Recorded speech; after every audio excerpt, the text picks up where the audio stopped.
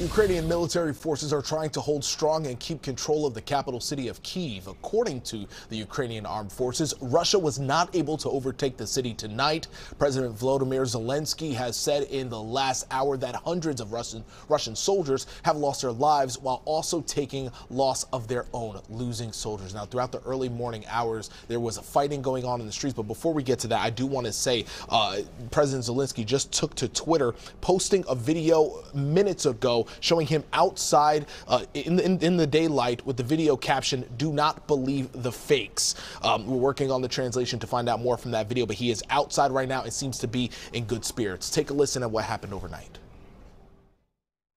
Всім добрий вечір. Лідер фракції тут.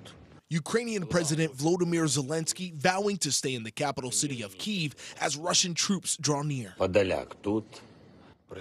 On Friday, Ukraine's head of state posted this video on Facebook titled, "We are here. We are in Kyiv. We are defending Kyiv." On Thursday, Zelensky warned he and his family were Putin's top two targets as his counterpart looks to topple the government. Local media reporting Zelensky rejected U.S. offers to evacuate Kyiv, instead standing by with members of his cabinet.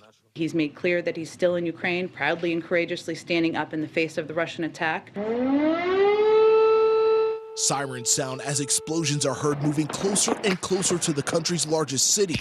Ukraine continues its fight with Russia, defending their homeland. Ukraine is fighting back. They are defending themselves. But it may not be enough. So far, hundreds of casualties have been reported, with soldiers lying lifeless and buildings in Kyiv hit with shelling split in half.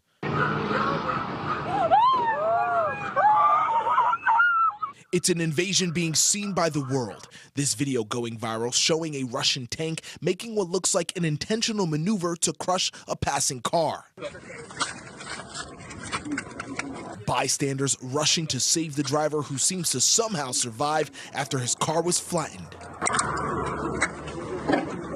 In the latest round of sanctions against Russia, the European Union and the United States both authorizing sanctions against members of the Kremlin and its top leader. President Putin and Foreign Minister Lavrov are in the list of sanctioned people. The United States will join them in sanctioning President Putin and Foreign Minister Lavrov and members of the Russian National Security Team. For the first time in history, NATO activated its response force. The special force made of international air, ground, and sea military members are on standby as a deterrence to what officials call Putin's threats to international peace. Should Russia threaten a NATO nation, the force can deploy quickly.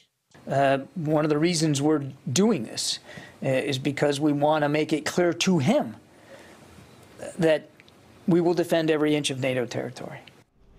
And it's important to say here that the U.S. and NATO troops are not expected to enter Ukraine to fight off Russian advancement, instead protecting NATO countries nearby, of which Ukraine is not a member of. Thousands of citizens fled the capital, but tonight the country's defense leaders are instructing its citizens to take up arms and make Molotov cocktails to take down what they say is the occupier. Now, we're going to continue to keep you updated with the very latest on the developments at 11 o'clock. And again, Zelensky tweeting out that video, seems to be in bright spirits in the video, saying do not believe the fakes, trying to combat rumors that are out there. Live in the newsroom, Pedro Rivera, KTLA 5 News. Pedro.